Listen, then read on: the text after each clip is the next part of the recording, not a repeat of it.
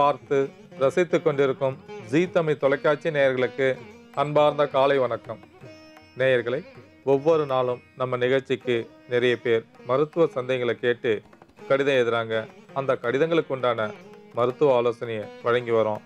இன்றைக்கு முளைக்கீரையை வைத்து ஒரு அடை ஒன்று தயார் செய்ய போகிறோம்.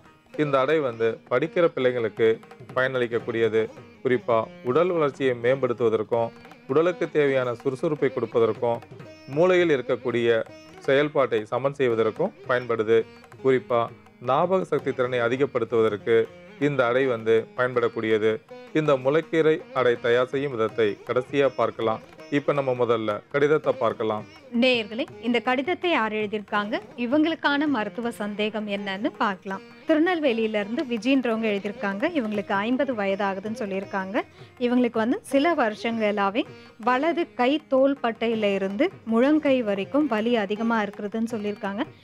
எந்த ஒரு வேலையும் செய்ய முடியல, கை மேலே தூக்கி தலை வாரக்கூட முடியல அப்படின்னு சொல்லியிருக்காங்க. இந்த தோள் பட்டை வலி சரியாவதற்கு ஒரு மருந்து கூறுங்கள்னு கேட்டிருக்காங்க. இவங்களுக்கான மருந்து என்னன்னு இப்போ பார்க்கலாம். இந்த நேயருக்கு தோள்பட்டை வலி அதிகமாக இருப்பதாகவும் இந்த வலியை குறைப்பதற்கு மருந்து என்னன்னு கேட்டிருக்காங்க. தோள்பட்டை வலி வருவதற்கு நிறைய காரணங்களை சொல்லலாம். பெண்களுக்கு அடுப்படியில் நிறைய வேலை இருக்கும். சமையல் செய்கிறவங்களுக்கு நிறைய தோள்பட்டை வலி வருவதற்கு வாய்ப்புண்டு. அதுக்கப்புறம் பார்த்தீங்கன்னா கால்சியம் சத்து குறைவாக இருந்தாலும் இரும்பு சத்து குறைவாக இருந்தாலும் தோள்பட்டை வலி வருவதற்கு வாய்ப்புண்டு. வயது ஆனாலே ஒவ்வொரு வழியாக நம்ம உடலில் வரக்கூடும். சர்க்கரை நோய் தாக்கம் இருந்தாலும் தோள்பட்டை வலி வருவதற்கு வாய்ப்புண்டு. மன அழுத்தம் அதிகமாக இருந்தாலும் இரத்த கொதிப்பில் ஏதேனும் பாதிப்பு இருந்தாலும் தோள்பட்டை வலி வருவதற்கு வாய்ப்புண்டு. பொதுவாக நம்ம தோள்பட்டை கைகளை கீழே மேலே உயர்த்துவதற்கு ஏற்றவாறு அங்கே இருக்கக்கூடிய சுழலும் தசைகள் அங்கே இருக்கும். அதாவது சுழலும் எலும்பு, இது ரொட்டேட்டர்னு சொல்லுவாங்க. இந்த ரொட்டேட்டரில் ஏதேனும் பாதிப்பு இருந்தால் கைகளை மேலே தூக்க முடியாது, அசைக்க முடியாது, நிறையா வலி இருக்கும். தோள்பட்டியில் இருக்கக்கூடிய அந்த எலும்புகளில் இருக்கக்கூடிய தசை நார்கள் கிழிந்து காணப்பட்டாலும் மென் இழைகளில் தொற்றுநோய் கிருமி தாக்குதல் இருந்தாலும் வலி வருவதற்கு வாய்ப்புண்டு. நம் உடலில் வாதத்தின் அளவு அதிகமாகும் பொழுது தான் வலிலாம் நிறையா வரக்கூடும். குறிப்பாக கைகளுக்கு நிறைய வேலை கொடுத்தாலே தோள்பட்டை வலி வருவதற்கு வாய்ப்புண்டு. மன அழுத்தம் அதிகமாக இருந்தாலும் ஏதேனும் அடிபட்டு காயம் ஏற்பட்டாலும் வலி வருவதற்கு வாய்ப்புண்டு.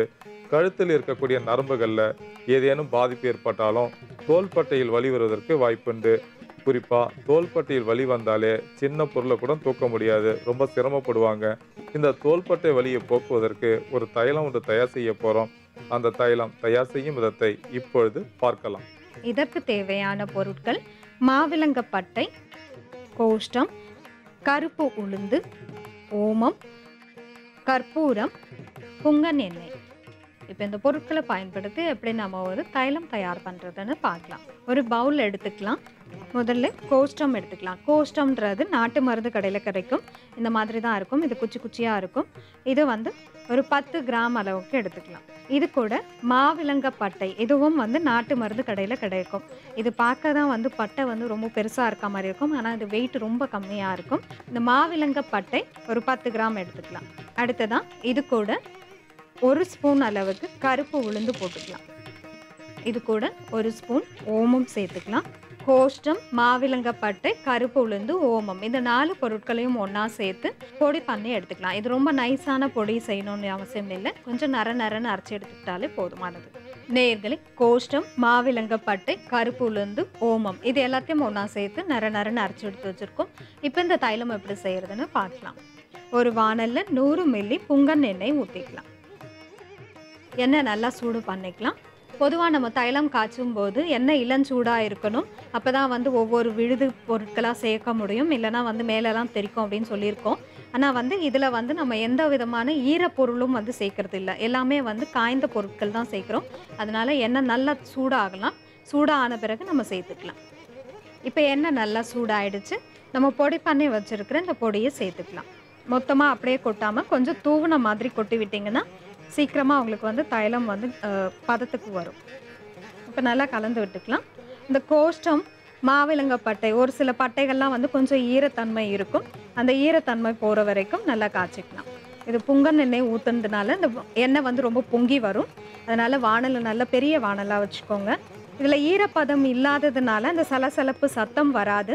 நம்ம கவனிக்க வேண்டியது என்ன அப்படின்னா, நம்ம சேர்த்த பொருள் வந்து அந்த பொடி வந்து அடியில வாணல்ல வந்து அடியில தங்காம மேல மிதக்க ஆரம்பிக்கும்.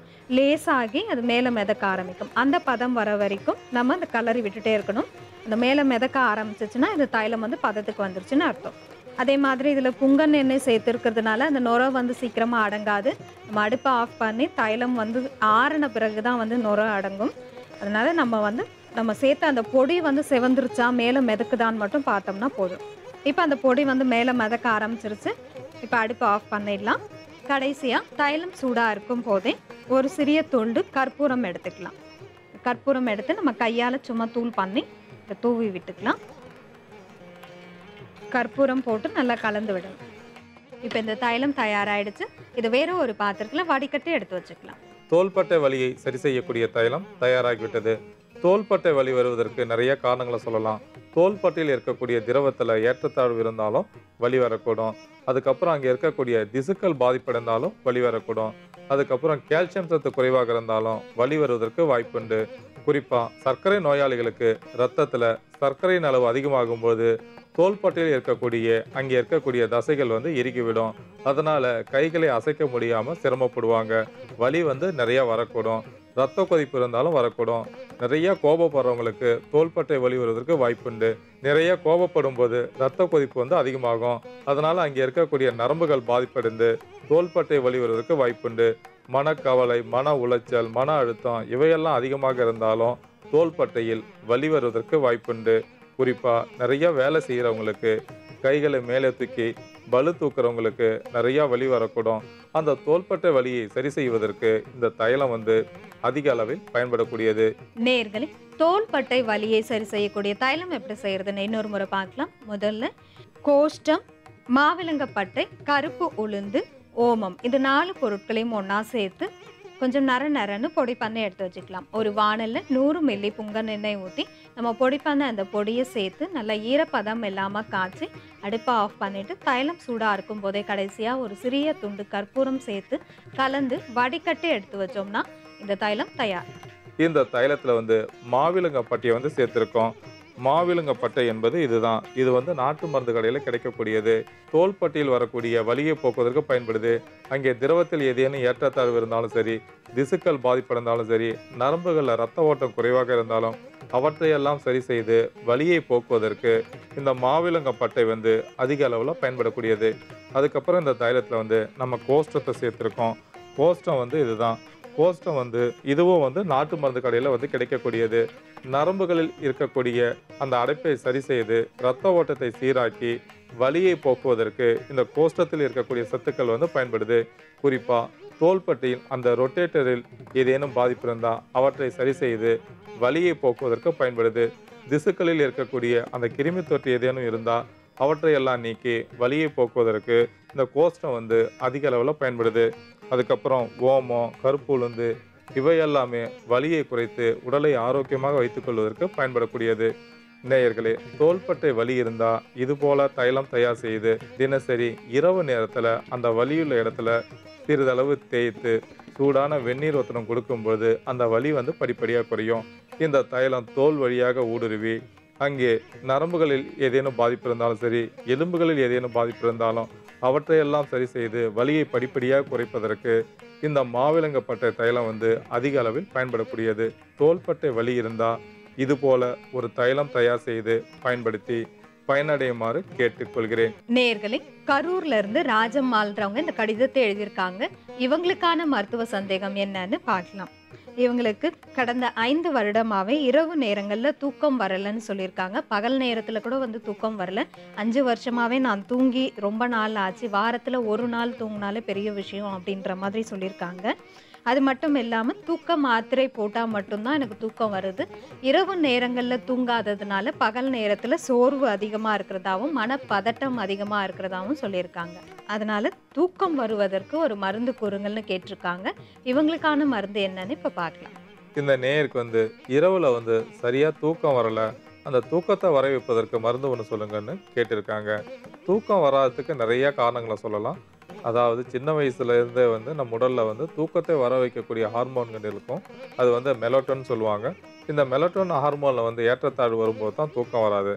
இந்த ஹார்மோன் ஏற்றத்தாழ்வு அடைவதற்கு நிறைய காரணங்கள சொல்லலாம். சிறு வயதிலிருந்து ஏதாவது நோய் தாக்குதல் இருந்து வீரியமுள்ள மருந்து மாத்திரைகள சாப்பிட்டாலும், அந்த ஹார்மோன் சுரப்புல வந்து ஏற்றத்தாழ்வு வருவதற்கு வாய்ப்புண்டு. அதுக்கப்புறம் இரவுல வந்து சரியா தூக்கம் வராததுக்கு முக்கியமான காரணம், அதிக மனக்கவலை, மன அழுத்தம், அடுத்த நிமிஷம் என்ன நடக்குமோன்னு பயந்தா, இரவு நேரத்துல வந்து சரியா தூக்கம் வராது. பொதுவா அதிக மனக்கவலையும், தேவையில்லாத சிந்தனையும் தான் தூக்கம் வராததுக்கு காரணமா இருக்கு. அதே மாதிரி சர்க்கரை நோயாளிகளுக்கும் இரவுல வந்து சரியா தூக்கம் வராது. இதயத்தில் ஏதேனும் பாதிப்பு இருந்தாலும் சரி, சிறுநீரக மண்டலத்தில் ஏதேனும் பாதிப்பு இருந்தாலும் இரவுல வந்து சரியா தூக்கம் வராது. அடிக்கடி சிறுநீர் கழிக்கும்போது இரவுல வந்து ஒரு 4, 5 முறை எழுந்திருக்கும்பொழுது தூக்கம் கெட்டுவிடும். அதனால வந்து தூக்கம் வராது. அதுக்கப்புறம் அளவுக்கு அதிகமான பயம் இருந்தாலும் இரவுல வந்து தூங்க மாட்டாங்க. அது மட்டும் அல்லாமல் இரவு நேரத்துல வந்து அதிக நேரம் பணி செய்றவங்களுக்கும் தூக்கம் வராது. அந்த தூக்கத்தை வர வைக்கக்கூடிய ஹார்மோன் சுரப்புல ஏற்றத்தாழ்வு அடையும் போது தான் இரவுல வந்து சரியா தூக்கம் வராது. அதுக்கப்புறம் பார்த்தீங்கன்னா, பகல் முழுவதும் தூங்குறவங்களுக்கும் தூக்கம் வராது. தைராய்டு சுரப்பியில் வந்து ஏற்றத்தாழ்வு ஏற்பட்டாலும் பெண்களுக்கு வந்து சரியா தூக்கம் வராது. இந்த மாரி நெறைய காரணங்கள தூக்கம் வராததுக்கு சொல்லலாம். ஆனா முக்கியமான காரணம் என்னன்னு கேட்டீங்கன்னா, தேவையில்லாத சிந்தனையும் பயமும் தான் தூக்கம் வராததுக்கு காரணமா இருக்கு. தூக்கத்தை வரவைப்பதற்கு ஒரு மருந்து ஒன்று தயார் செய்ய போறோம். அதுவும் ஒரு பாலா தயார் செய்ய போறோம். இந்த பால் தயார் செய்யும் விதத்தை இப்பொழுது பார்க்கலாம். இதற்கு தேவையான பொருட்கள்: ஜடாமாஞ்சில், அமுக்ரா கிழங்கு பொடி, டீத்தூள், ஏலக்காய், பனை வெல்லம். இப்போ இந்த பொருட்களை பயன்படுத்தி நம்ம ஒரு டீ ஒன்று தயார் பண்ண போகிறோம். இப்போ இதை எப்படி செய்யறதுன்னு பார்க்கலாம். ஒரு பாத்திரத்தில் 200 மில்லி பசும் பால் ஊற்றிக்கலாம். பால் நல்லா காய்ச்சிக்கலாம். இப்போ பால் நல்லா சூடாகி பொங்க ஆரம்பிச்சிருக்கு. இப்போ அடுப்பை ஸ்லோவில் வச்சுக்கலாம். இதில் நாம் 2 சிட்டிகை அளவுக்கு டீ தூள் போட்டுக்கலாம். ஏதாவது ஒரு டீ தூள், நல்ல தரமான டீ தூளாக ஒரு 2 சிட்டிகை போட்டுக்கலாம். அதிகமாக வேண்டாம். இது கூட 1 சிட்டிகை ஏலக்காய் தூள் சேர்த்துக்கலாம். இப்போ இது கூட ஜடாமாஞ்சில் தூள் சேர்க்கணும். ஜடாமாஞ்சில்ன்றது இந்த மாதிரி இருக்கும். இது நாட்டு மருந்து கடையில் கிடைக்கும். இந்த ஜடாமாஞ்சில் வந்து ஒரே ஒரு சிட்டிகை தான் நம்ம பயன்படுத்தணும். அதிகமாக பயன்படுத்தணும்னா மயக்கம் அதிகமாக வரும், போதை ஏற்படுத்துகிற மாதிரி ஆகிடும். அதனால் ஒரே ஒரு சிட்டிகையை தான் நம்ம பயன்படுத்தணும். இது ஒரு மாதிரி நார் மாதிரி இருக்கும். நீங்கள் சும்மா அப்படி கையில் வச்சு அப்படி நசுக்குனீங்கனாலே வந்து நல்ல பொடியாக வந்துடும். இப்போது ஜடாமாஞ்சில் பொடி 1 சிட்டிகை சேர்த்துக்கலாம். இது கூட அமுக்ரா கிழங்கு பொடி 1/2 ஸ்பூன் அளவுக்கு சேர்த்துக்கலாம். நல்லா அமுக்ரா கிழங்கு பொடியை வந்து நல்லா தூவி விட்ட மாதிரி போடுங்க. இப்போ இது எல்லாத்தையும் நல்லா கலந்து விட்டுக்கலாம். அந்த அமுக்ரா கிழங்கு பொடி வந்து ரொம்ப நைஸான பொடியாக இருக்கும். அதனால் வந்து நம்ம பாலில், சூடான பாலில் போடும்போது கொஞ்சம் கட்டி கட்டியாக ஆகிறதுக்கு வாய்ப்பு உண்டு. அதனால் நல்லா கலந்து விட்டிங்கன்னா அந்த கட்டி இல்லாமல் நல்லா கரைஞ்சிரும். அடுப்பை சிம்மில் வச்சு ஒரு 5 நிமிஷம் நல்லா கொதிக்க விட்டிங்கன்னா, நல்லா சுண்ட காய்ச்சினீங்கன்னா அதில் இருக்கக்கூடிய அந்த சத்துக்கள் மொத்தம் அந்த பாலில் வந்து இறங்கிடும். ஜடாமாஞ்சில் வந்து நல்ல மன அமைதியை கொடுக்கக்கூடியது, அதே சமயத்தில் தூக்கத்தையும் வர வைக்கக்கூடியது. அதனால் ஒரே ஒரு சிட்டிகை தான் பயன்படுத்தணும். அது மட்டும் இல்லாமல் இந்த டீயில் வந்து நம்ம டீ தூள் எதுக்காக பயன்படுத்துகிறோம்னா, இது வந்து அந்த டீயோட வாசனை, அந்த ஜடாமாஞ்சிலுடைய வாசனை வந்து நிறைய பேருக்கு பிடிக்காது. அந்த வாசனை தெரியாமல் இருக்கிறதுக்காக, ஒரு டீ மாதிரி இருக்கணுன்றதுக்காக நம்ம டீ தூள் பயன்படுத்தியிருக்கோம். அது மட்டும் இல்லாமல் இதில் அமுக்ரா கிழங்கு பொடியும் சேர்த்துருக்கோம். இந்த நேருக்கு வந்து பகல் நேரங்களில், இரவு நேரத்தில் தூக்கம் இல்லாதனால பகல் நேரத்தில் வந்து அதிக படபடப்பு இருக்கிறதாவும் சோர்வு இருக்கிறதாவும் சொல்லியிருக்காங்க. அதனால தான் நம்ம அமுக்ரா கிழங்கு பொடி சேர்த்துருக்கோம். இப்போ இது நல்லா சுண்டிடுச்சு. கடைசியாக தேவையான அளவு பனை வெல்லம் சேர்த்துக்கலாம். இந்த நேர் வந்து சர்க்கரை வியாதி இருக்கான்றது வந்து சொல்லலை. சர்க்கரை வியாதி இருந்ததுன்னா பனை வெல்லம் சேர்க்க வேண்டாம். பனை வெல்லம் சேர்த்து லேசாக கலந்து விட்டுக்கலாம். இப்போ இந்த டீ தயாராகிடுச்சு. இதை வேற ஒரு பாத்திரத்தில் வடிகட்டி எடுத்து வச்சுக்கலாம். தூக்கத்தை வர வைக்கக்கூடிய டீ தயாராகிவிட்டது. இதை இரவு நேரத்தில் சாப்பிடும்பொழுது ஒரு நிம்மதியான நித்திரை கிடைக்கும். தூக்கம் வராததுக்கு நிறைய காரணங்களை சொல்லலாம். காச நோய் வந்தாலும் சரி, ஆஸ்துமா நோய் வந்தாலும் சரி, நுரையீரலில் பாதிப்பு ஏற்பட்டாலும் இரவில் வந்து சரியாக தூக்கம் வராது. அதே மாதிரி மலச்சிக்கல் இருந்தாலும் சரி, கல்லீரலில் ஏதேனும் பாதிப்பு இருந்தாலும் இரவில் வந்து சரியாக தூக்கம் வராமல் சிரமப்படுவாங்க. பொதுவாக நம்ம உடல் உறுப்புகளை ஏதேனும் பாதிப்பு இருந்தால் இரவில் வந்து சரியாக தூக்கம் வராது. அதே மாதிரி நம்ம சாப்பிடக்கூடிய சாப்பாட்டில் வந்து ஊட்டச்சத்துள்ள உணவுகளை தேர்ந்தெடுத்து சாப்பிடும்போது உடல் வந்து ஆரோக்கியமாக இருக்கும். இரவில் வந்து நிம்மதியாக வந்து ஒரு நித்திரை கிடைக்கும். அதே மாதிரி பகலில் வந்து நல்லா உடல் உழைப்பு இருக்கும்போது இரவில் வந்து நல்லா தூக்கம் வரும். ஒரு சிலருக்கு வந்து இரவுல தூக்கம் வரலன்னா இரவுல வந்து குளிச்சுட்டு படுப்பாங்க. அந்த நேரத்துல வந்து ஒரு நிம்மதியான நித்திரை கிடைக்கும். மன அழுத்தம், தேவையில்லாத சிந்தனைகள வந்து அதிக சிந்தனை செய்யும் பொழுது தான் இரவுல வந்து தூக்கம் வராம சிரமப்படுவாங்க. அந்த தூக்கத்தை வர வைப்பதற்கு இந்த டீ வந்து அதிக அளவில் பயன்படக்கூடியது. நேயர்களே, தூக்கமின்மையை போக்கக்கூடிய டீ எப்படி செய்யறதுன்னு இன்னொரு முறை பார்க்கலாம்.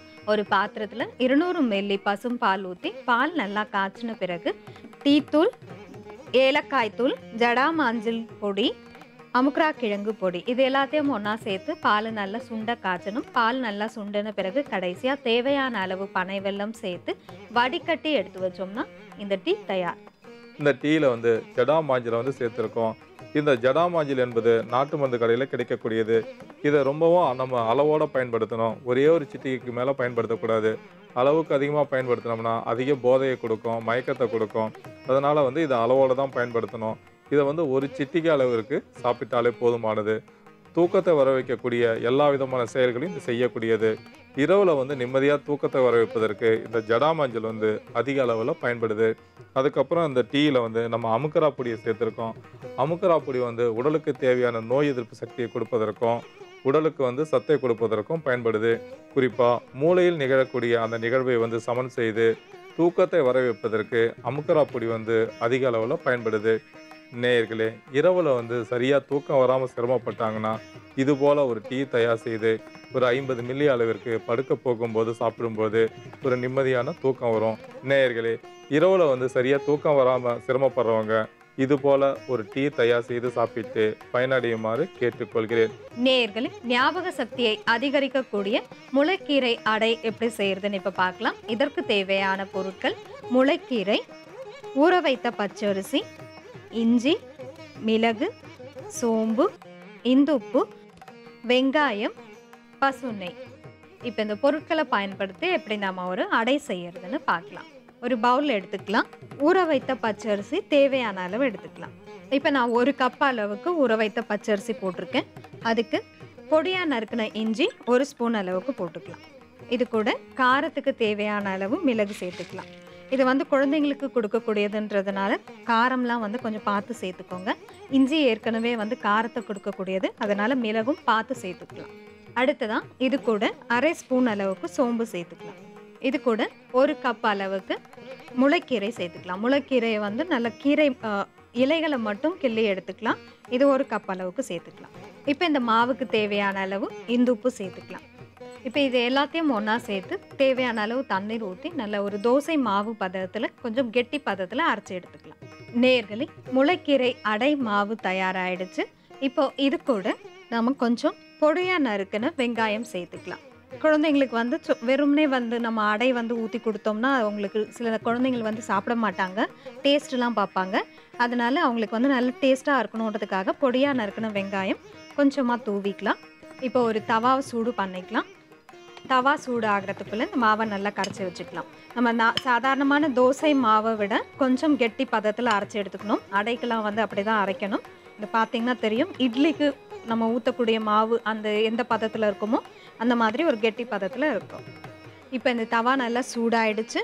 இப்போ கொஞ்சமாக நெய் எடுத்து ஒரு ஸ்பூனில் எடுத்து தவாவில் தேய்ச்சி விட்டுக்கலாம். இப்போ நம்ம கரைச்சி வச்சுருக்கிற இந்த மாவை ஒரு அடையாக ஊற்றிக்கலாம். இந்த மாவு கெட்டியாக இருக்கிறதுனால ரொம்ப தேய்ச்சிங்கனாலும் மெலிசாக வராது, கொஞ்சம் மொத்தமாக தான் வரும். ரொம்ப அழுத்தம் கொடுக்காம லேசாக தேய்ச்சி விடுங்க. இப்போ சுற்றி கொஞ்சம் நெய் விட்டுக்கலாம். பொதுவாக குழந்தைங்க வந்து தினமும் கீரை சாப்பிட சொன்னால் கீரைலாம் வந்து நிறைய பசங்களுக்கு பிடிக்காது.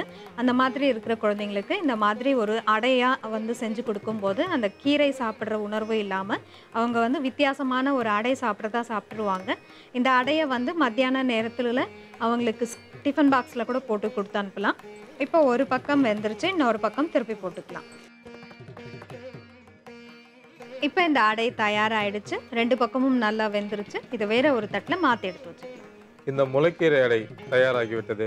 இந்த முளைக்கீரையில் வந்து ஏராளமான சத்துக்கள் இருக்குது. நீர் சத்து, நார் சத்து, புரத சத்து, மெக்னீசியம், இரும்பு, கால்சியம் இது போன்ற சத்துக்களும் நிறைய தாது உப்புக்களும் உயிர் சத்துக்களும் நிறையா இருக்குது. நேயர்களே, முளைக்கீரை அடை தயார். இது எப்படி செய்யறதுன்னு இன்னொரு முறை பார்க்கலாம். முதல்ல ஊற வைத்த பச்சரிசி, இஞ்சி, மிளகு, சோம்பு, முளைக்கீரை, இந்துப்பு இது எல்லாத்தையும் ஒன்றா சேர்த்து ஒரு அடை மாவு பதத்தில் அரைச்சி எடுத்து வச்சுக்கிட்டு கொஞ்சம் பொடியாக நறுக்கின வெங்காயம் தூவி நல்லா கலந்து எடுத்து வச்சுக்கலாம். ஒரு தவாவை சூடு பண்ணி லேசாக நெய் தடவி நம்ம தயார் பண்ண அந்த மாவை ஒரு அடையாக ஊற்றி சுற்றி கொஞ்சம் நெய் விட்டு 2 பக்கமும் திருப்பி போட்டு வேக வச்சு எடுத்தோம்னா இந்த முளைக்கீரை அடை தயார். இந்த முளைக்கீரையை இது போல ஒரு அடையா தயார் செய்து படிக்கிற பிள்ளைங்களுக்கு கொடுக்கும்போது மூளை வளர்ச்சியை சமன் செய்வதற்கு பயன்படுது. மூளையில் நிகழக்கூடிய நிகழ்வை சமன்படுத்தி நினைவாற்றல் திறனை அதிகப்படுத்துவதற்கு பயன்படுது. படிக்கிற பிள்ளைங்களுக்கு நிறைய பயம் இருக்கும். இப்போ தேர்வு நேரம், தேர்வில் எப்படி வெற்றி பெறுவோம்னு நிறைய பயம் இருக்கும். அந்த பயத்தை போக்குவதற்கும் மூளையின் செயல்பாட்டை சமன் செய்வதற்கும் கவனிக்கக்கூடிய ஆற்றலை கொடுப்பதற்கும் இந்த முளைக்கீரையில் இருக்கக்கூடிய சத்துக்கள் நிறைய பயன்படக்கூடியது. அதே மாதிரி உடல் வசதியை போக்குவதற்கும் உடல் வளர்ச்சியை மேம்படுத்துவதற்கும் பயன்படக்கூடியது. படிக்கிற குழந்தைங்களுக்கு இப்போ நிறைய உடல் வசதி இருக்கும். இரவில் கண் விழித்து படிக்கும் பொழுது பகலில் சுறுசுறுப்பு குறைவாக இருப்பாங்க. அந்த சுறுசுறுப்பை அதிகப்படுத்துவதற்கும் மூளை வளர்ச்சியை அதிகப்படுத்துவதற்கும் இந்த முளைக்கீரையில் இருக்கக்கூடிய சத்துக்கள் அதிக அளவில் பயன்படக்கூடியது. அதுக்கப்புறம் பார்த்தீங்கன்னா நோய் எதிர்ப்பு சக்தியை கொடுப்பதற்கும் மலச்சிக்கலை போக்குவதற்கும் பயன்படுது. நேயர்களே, படிக்கிற பிள்ளைங்களுக்கு இது போல ஒரு முளைக்கீரையை ஒரு அடையா தயார் செய்து காலை, மதியம், இரவு 3 வேளையும் கொடுக்கலாம். அந்த மாதிரி கொடுக்கும்பொழுது நல்ல ஞாபக சக்தி திறன் அதிகமாகும். தேர்வில் நிறைய வெற்றி பெறுவாங்க. குறிப்பாக படிக்கிற விஷயத்தை மனதில் பதிய வைத்து கொண்டு தேர்வு நேரத்தில் சரியான பதிலை எழுதி நல்ல மதிப்பெண்களை பெற முடியும். நேயர்களே, முளைக்கீரையை இது போல ஒரு அடையா தயார் செய்து படிக்கிற பிள்ளைங்களுக்கு கொடுத்து பயனடைய வைக்குமாறு கேட்டுக்கொள்கிறேன்.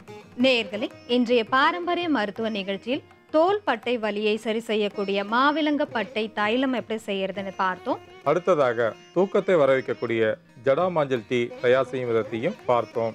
அடுத்ததாக ஞாபக சக்தியை அதிகரிக்கக்கூடிய முளைக்கீரை அடை எப்படி செய்யறதுன்னு பார்த்தோம். இதுபோல மீண்டும் மற்றொரு நிகழ்ச்சியில் சந்திப்போம். நன்றி, வணக்கம். நேயர்களே, இந்நிகழ்ச்சிக்கு உங்களுடைய மருத்துவ சந்தேகங்களை எழுதி அனுப்ப வேண்டிய முகவரி பாரம்பரிய மருத்துவம், ஜீ தமிழ் தொலைக்காட்சி, தபால் பெட்டி எண் 8787, கிண்டி, சென்னை 6,32,000.